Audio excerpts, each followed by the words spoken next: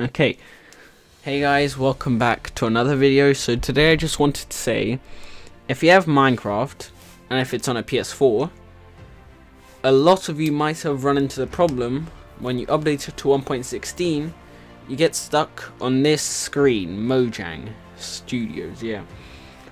So the easy fix is to just delete Minecraft and then reinstall it. So you're going to want to go to settings in the PS4 menu and then to storage. Then you press whichever one you have Minecraft installed to, either system storage or extended storage.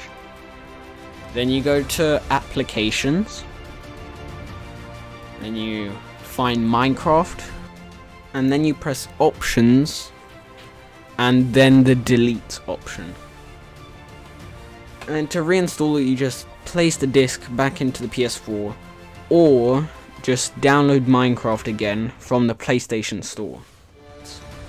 I'm pretty sure it works only on the disc, but I mean, you could try on the digital version too. So you delete it and then reinstall it.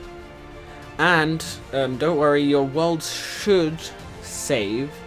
You should keep them because Minecraft is separate. The actual game is separate to the save data.